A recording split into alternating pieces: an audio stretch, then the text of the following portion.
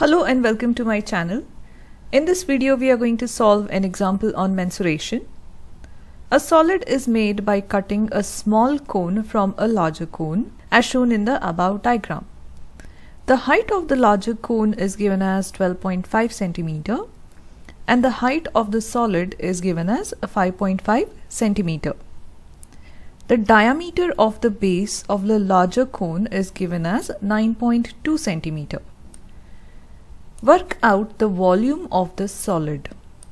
Now in this question they have cut out a small cone out of the larger cone to get a solid, which we can see here is the shaded region. So we have to find out what is the volume of this shaded region. Now let us label the diagram first. So here we have ADE, the small cone, which we have to cut out to get the solid BDEC from the bigger cone ABC. Now let us start by first finding out the radius of the larger cone. Now they have given that the diameter is 9.2 cm. So we can find out the radius of this bigger cone by dividing the 9.2 by 2. So we have 9.2 cm divided by 2 and that will give us 4.6 cm. So let us write over here. We have the radius as 4.6 cm. Now we know the height of the bigger cone and the height of the given solid, but we do not know the height of the cone.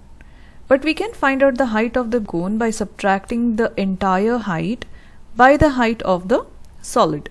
So we get it as 12.5 minus 5.5. So we get it as 7 cm. That is the height of the smaller cone. Now we have the height of the smaller cone, we have the height of the bigger cone, we have the radius of the bigger cone, but we do not know the radius of the smaller cone. So let us try to find it out by creating a relationship of similarity between these two cones. And for that I am going to draw a triangle which looks something of this kind. That is, for example, let me give here a letter O. So OE is actually the radius of the smaller cone. And here let me take it as P. PC becomes the radius of the bigger cone. And I have drawn a triangle relationship to show that these two triangles, that is APC and AOE, are similar triangles. Since AOP is a straight line, we have angle AOE as a 90-degree angle and angle APC is also 90 degree. And now in triangle AOE we have angle A, and in triangle APC also we have angle A. That means angle A becomes a common angle. So by using AA criterion we can say that the triangle AOE is similar to triangle APC. So let me draw it over here again. So you can see I have drawn the same to triangle APC and AOE separately. So we have angle P as 90 degree and angle O as 90 degrees and angle A is common. So since two angles are equal in both the triangles, the third angle also will be equal. So these both triangles become similar. Once we have created a relationship between the triangles, which is similarity, let us write down their respective sides values. So here they had given AP, that is the total height of the larger cone or the larger triangle, as 12.5, and the smaller one we got it as 7 cm, that is the height AO. Let us write over here. The total height is 12.5 cm and the small height of the cone was 7 cm. And we have the radius, which is PC, as 4.6. So let us write over here PC is 4.6, but we do not know OE because OE is the radius of the smaller cone. So let us take it as X in this case, which we got to find. Since both the triangles are similar, we can write the corresponding sides are proportional and write the relationship as AP over AO is equal to the corresponding sides PC over OE. Let us plug in the values for these sides.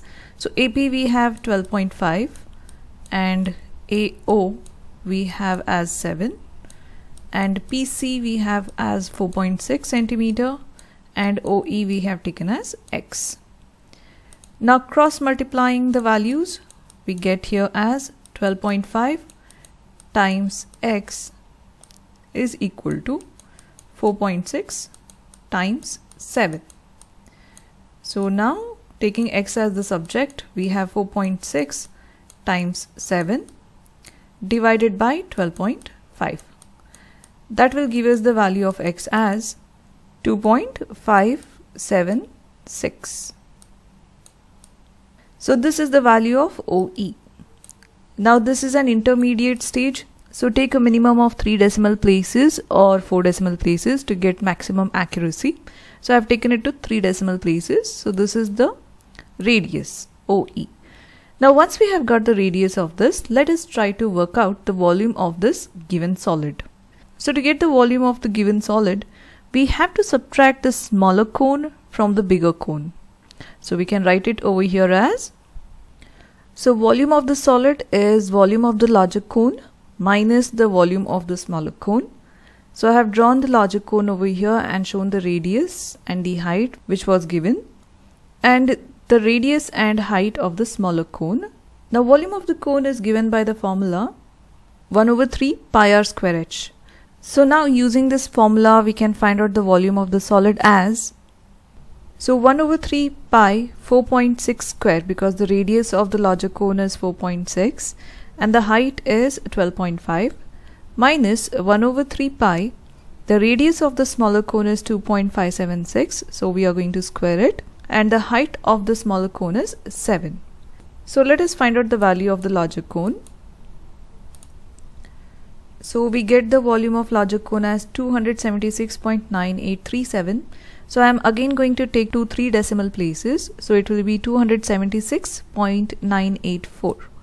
So 276.984, that is by rounding the value. Minus, let us find out the volume of the smaller cone. So this gives us 48.6427. So I'm going to round it again to 3 decimal places. So it will be 48.643. 48.643. Now let us subtract these two values. So this will give us a value of 228.341. So 228.34. So we can just write it to 2 decimal places now. And since this is the volume of the solid, we have the unit as centimeter cube. So 228.34 is the volume of the above solid given. I hope you have understood all the steps and liked the video. So if you're liking my videos, like, share and subscribe to my channel. And if you know any other way of solving this example, do comment below. And thanks for watching.